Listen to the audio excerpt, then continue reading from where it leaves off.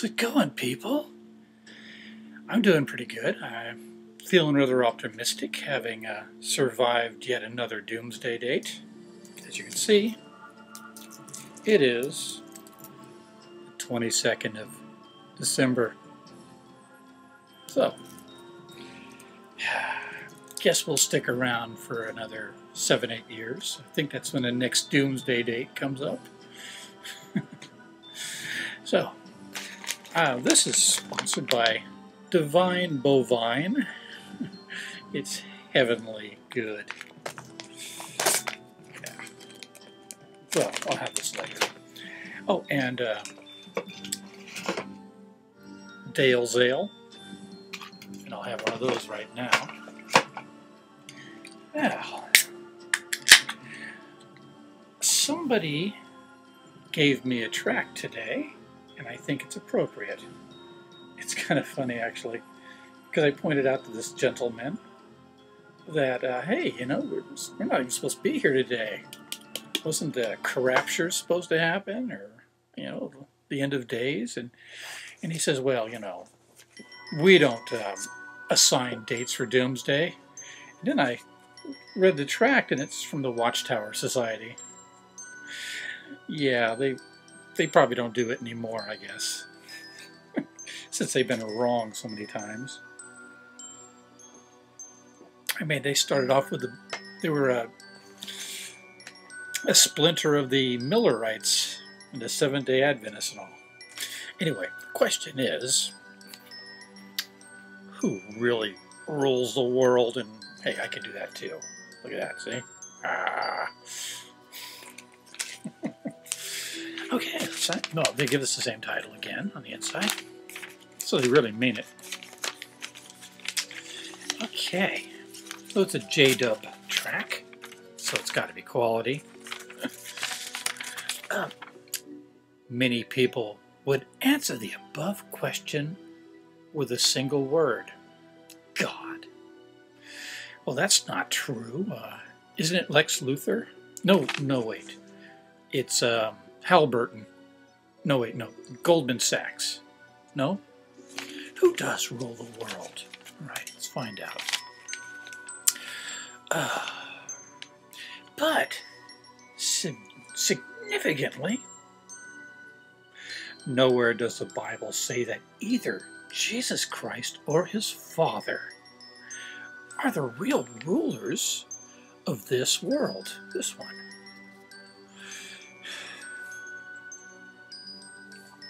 On the contrary, Jesus said, the ruler of this world will be cast out.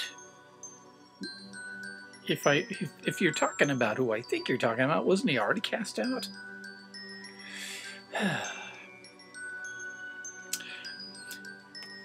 And he added, the ruler of the world is coming. Thought he was already here. Okay. And he has no hold on me. And that's from John 12:31 and 14:30 and 16:11. So they're jumping around, but at least they're staying in the same gospel. The nutty one. The fourth one. All right. So the ruler of this world is in opposition to Jesus. Who could this be? A clue from World Conditions. Oh, here we go.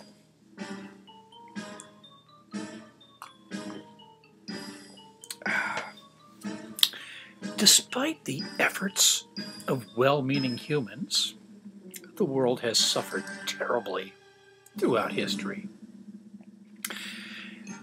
This causes thinking persons to wonder, as did the late editorial writer David Lawrence, whoever that is, some dead guy, never heard of him. Peace on earth. Nearly everybody wants it. Goodwill towards men. Almost all the peoples of the world feel it towards one another. Do they really? Huh. Then what's wrong? Why is war threatened despite the innate desires of people to be nice? Yeah. It seems a paradox, doesn't it? It seems retarded too. When the natural desire of people is to live at peace, they continually hate and kill one another. Human nature. And with such viciousness. Consider the cold-blooded excuses and monstrous cruelty. Humans have used gas chambers, concentration camps, flamethrowers, napalm, bombs, and other heinous methods to torture and slaughter one another mercilessly, and yet they just want peace. That proves it right there. Do you believe that humans who long for peace and happiness are capable in themselves of such gross wickedness against others? Yeah, I do. It's sad. What forces drive men to such loathsome deeds or maneuver them into situations where they feel compelled to commit atrocities? Well, they probably think it's for the greater good. Besides, look to religion for most of those atrocities. I want to picture Jeebus the way he really looked. They ought to know.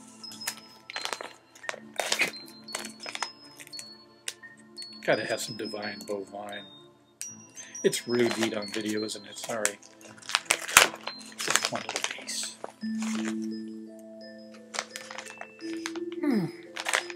Heavenly. Alright. The rulers of the world identified. Now here we go. There is no need to guess at the matter, for the Bible clearly shows that an intelligent, unseen person has been controlling both men and nations. It says the whole world is lying in the power of the wicked one.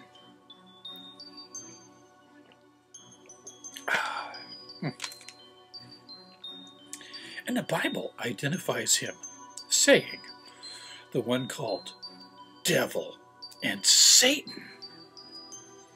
I thought it was Darth Vader.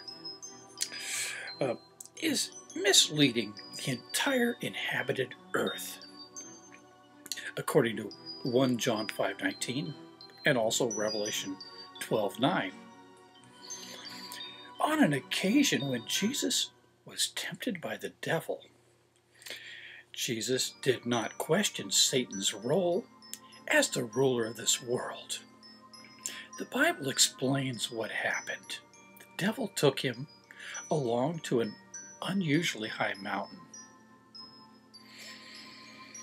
and showed him all the kingdoms of the world in their glory and said to them, yeah, because see, the world's flat, so you could stand on a tall mountain and look down at all the kingdoms of the world. If you're on Everest, you get frostbite and probably wouldn't have enough oxygen to breathe. And you'd be looking at a bunch of clouds, so you couldn't see anything, and the damn planet still curves, and you wouldn't see all the kingdoms of the world. Maybe they were astral traveling.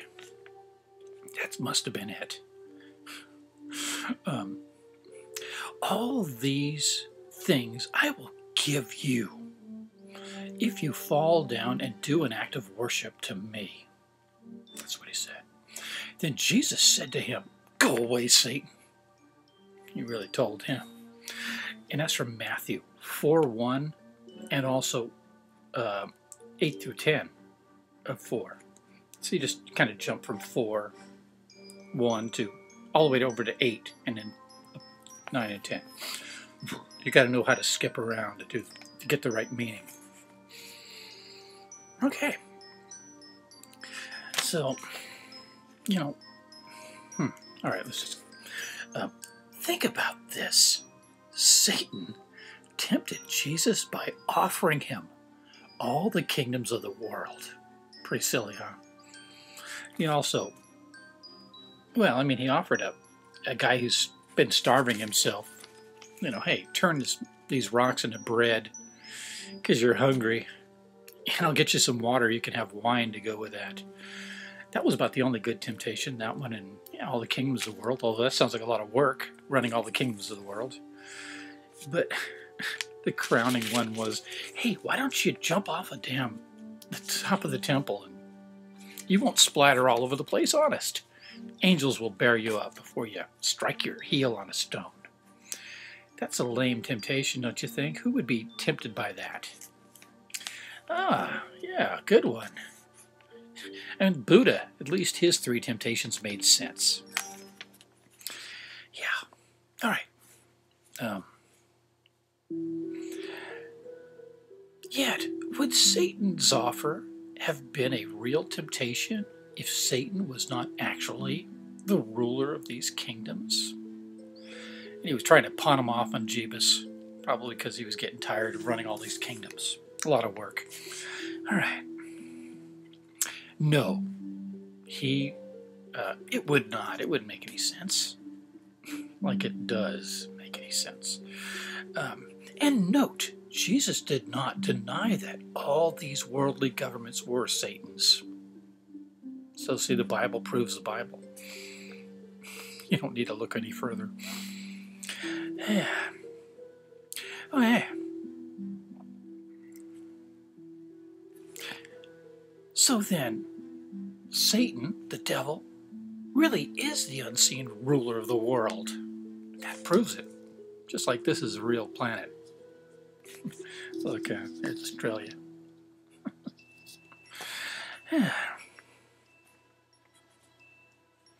The Bible, in fact, calls him the God of this system of things. In 2 Corinthians 4:4, it says it there. At least, probably nowhere else, but it says it there.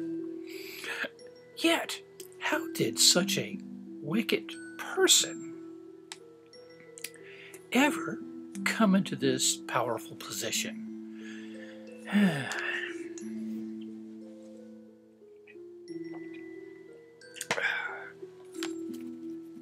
The one who became Satan had been an angel, created by God.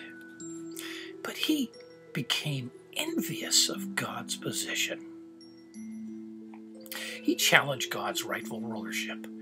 To this end, he used a serpent as a mouthpiece to deceive the first woman, Eve. She became evil, and was thus able to get her and her husband Adam to do his bidding, rather than obey God, according to Genesis 3:1 through 6, and 2 Corinthians 11:3. And there's that picture of Jesus like turning down these kingdoms, see? Like, no, none of that. Ain't having it. Say it's, he's the King of Kings. They should have had the King of Beers to go with it.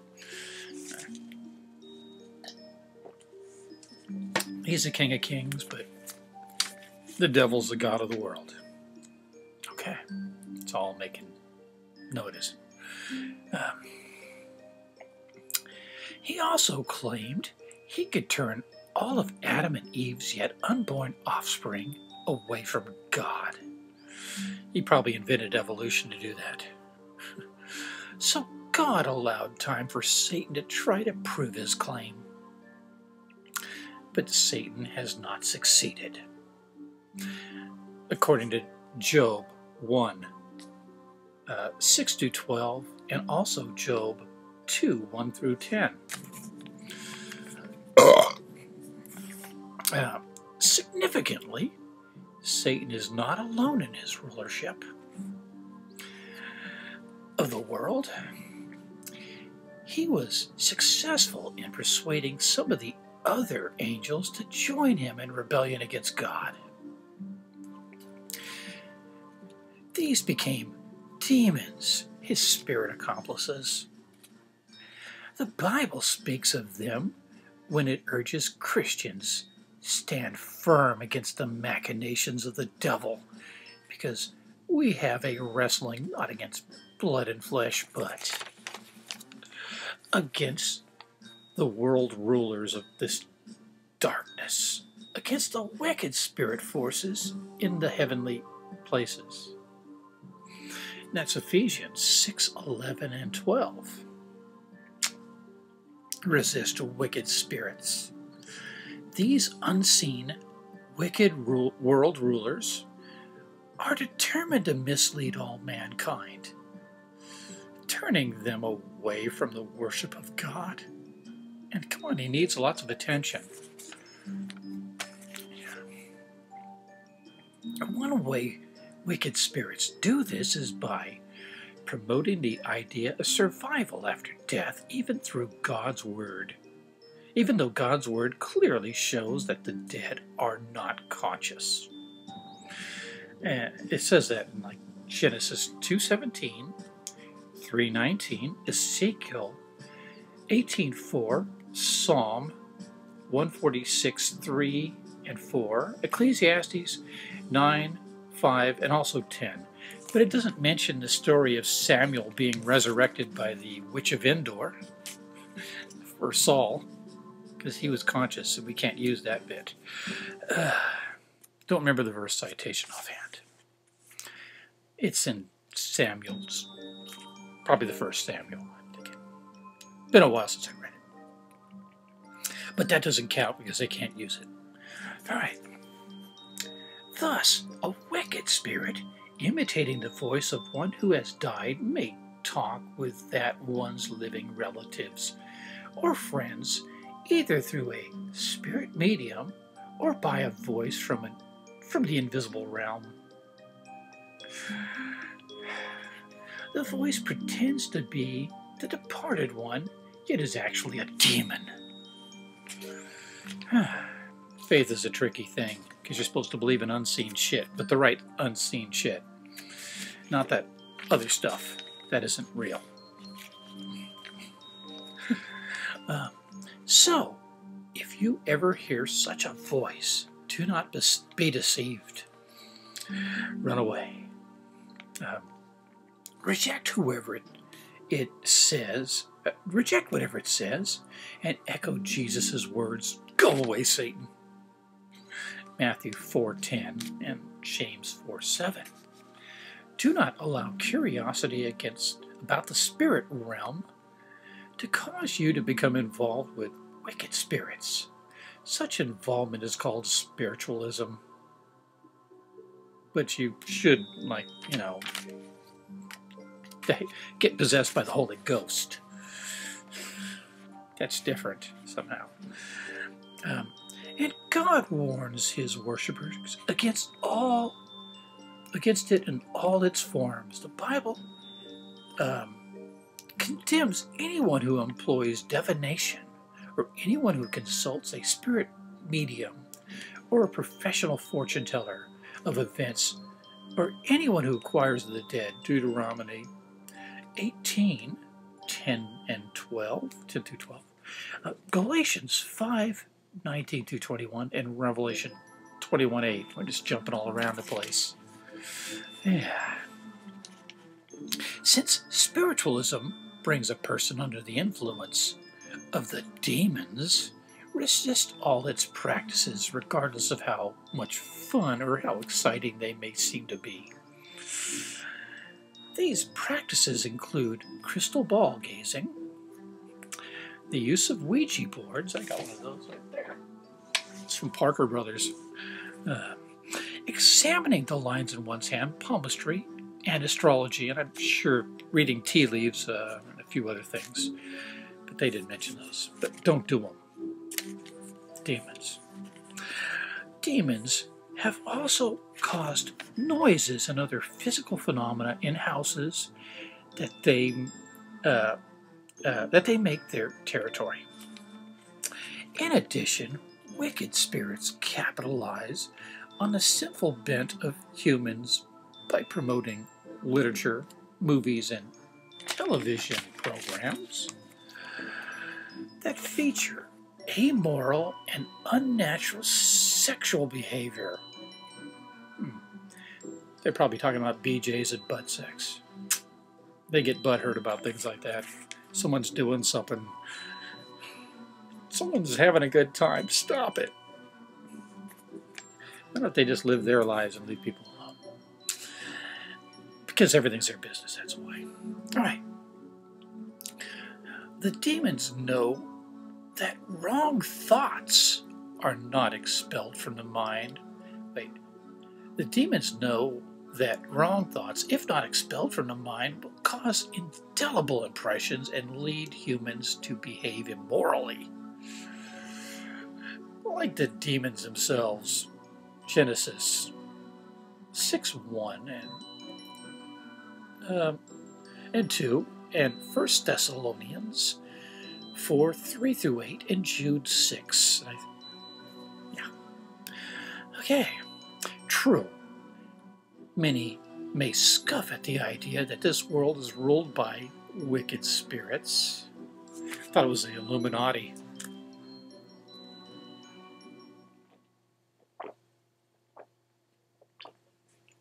Or the Sith Lords or something, you know.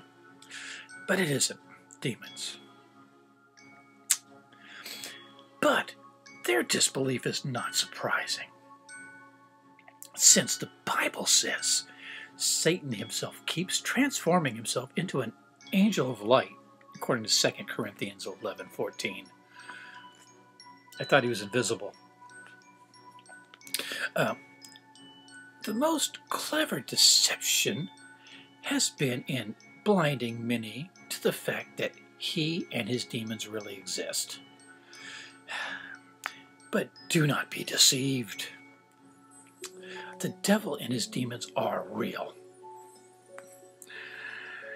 And you need to resist them continually. According to 1 Peter 5:8 and 9. Happily, the time is now near when Satan and his cohorts will be no more. The world, including its demon rulers, is passing away. The Bible assures, but he that does the will of God remains forever, happily ever after, according to 1 John 2:17. What a relief it will be to have that evil influence removed. May we thereafter be among those who do God's will and enjoy life forever in God's righteous new world, his new world order.